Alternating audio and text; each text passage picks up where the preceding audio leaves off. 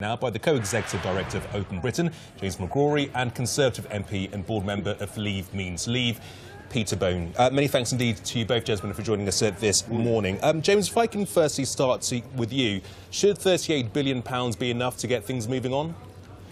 I think it should certainly help. It surprises me that it's taken the government this long to make an offer. I know Peter will be unhappy with the suggestion of even £1 being paid, but Britain is a country that's always paid our dues, we've always paid our debts, and we're going to have to make a financial commitment here. The exact figure, I think, is still to be thrashed out, but the clock is ticking, and I think it's absolutely vital that we make this big offer to try and progress the talks in December, because otherwise I just don't think we're going to have enough time. Peter Bone, how much is too much for you? I think you're right. £1 is too much. There's no legal obligation whatsoever for us to pay any money, and we are net contributors, over £200 billion over the years to the European Union superstate. If anyone should get any money from this divorce, it's us. I mean, it is the idea we would pay £38 billion is absurd.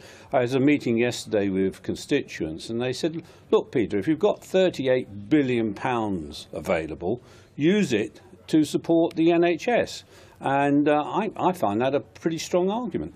James, the money should be used to invest in our NHS, a service which is currently in crisis?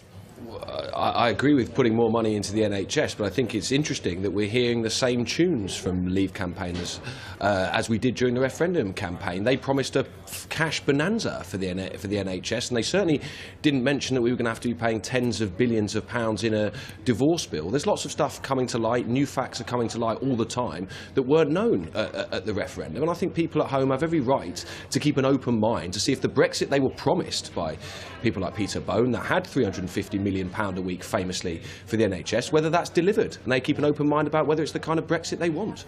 Peter, in the last few moments, we've got this from Michel Barnier, who said that the EU is readying most ambitious trade deal if the UK meets Brexit conditions. Is he basically saying that get your house in order, the United Kingdom, so we can move on with business?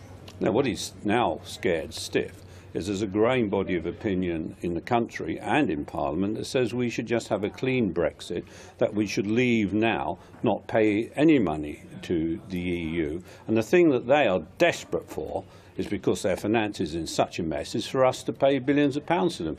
I'm against that, and I think actually the bulk of the British people are against that, but they are desperate now because that is becoming an actual option. He's beginning to realise they've got to say something nice to the UK, which they haven't done so far. James McGrory? Well, I think if people who are watching this think one side of the negotiating table is in chaos, I don't think they're going to be looking at the EU. Our government can't even agree amongst themselves at cabinet level what future trading arrangement we're looking for. What Barnier is doing today is saying the same thing he's been saying for quite a while. Got to sort out the three issues: the money, the rights of citizens and the Irish border, which are all looking fairly lack of progress at the moment, before you move on to the more substantive issues of future trade. Barnier is saying there's a deal to be done, but the first thing you need, if a deal is to be done, is for the government to get a grip and decide what we're actually asking for. Then you might actually be able to negotiate. At the moment, we're not even clear what we ourselves want, so it's no surprise the EU are none the wiser. Peter Bone, we've been told that, well, the European Council are meeting in December, in 3 weeks' time. We've been told by Donald Tusk, Michel Barnier, of a red line, a warning that we need to move on before that takes place. How likely is it that that will happen? Well, I think Mr Barnier has been consistent in saying by October of next year a deal has to be done to give time for everything to get approved by the 29th of March 2019, and I agree with him that. And the Secretary of State for coming out of the EU has said that we really must have everything in line by the spring of next year. So if we can't do that, then we are going to be the option of a clean Brexit, which I actually prefer, will effectively be the only option. So the time is motoring on, and if we don't get some progress at December, that means it's even more likely that we'll get a clean Brexit, which will allow us to invest billions of pounds in to our NHS and other public services, which I think is a good thing. And people just are fed up with these prolonged negotiations. They just want to get on with it and come out of the EU, even those people who voted Remain at the referendum. James McGrory, you said the government doesn't know what it's up to at the moment. Will it know what it's up to in 3 weeks' time?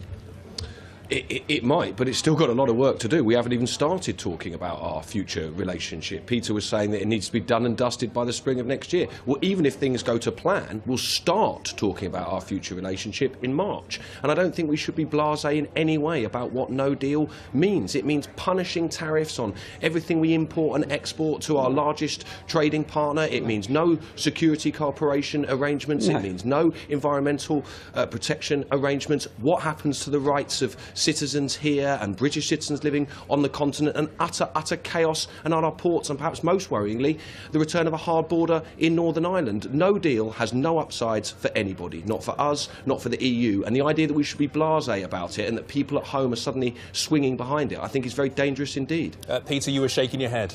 Well, none of those statements are true. On tariffs, we'll decide what tariffs to impose, if any, on goods from the EU. There will still be no border in Northern Ireland. And the truth of the matter is we are going to be billions of pounds better off. We are going to do trade deals with countries around the world and we'll prosper. What I've just heard is Project Fear repeated. Project Fear didn't happen last time, didn't work last time, and I don't think it'll work this time either. James, a final thought from you? Well, I think people like Peter are just willfully ignoring the evidence. Ask anybody who's looked at their pay packet lately. Prices going up in the shops and wages are not matching them. We've gone from the fastest growing economy in the G7 before the referendum to now one of the slowest. The pound has taken an absolute beating, as anyone who went on holiday in the summer will know. If that's fine, then that's okay for Peter. But I worry about the future of our country, and I particularly worry if we go down this extremely dangerous no-deal route. The debate continues. James McGrory, Peter Bone, many thanks to you, gentlemen.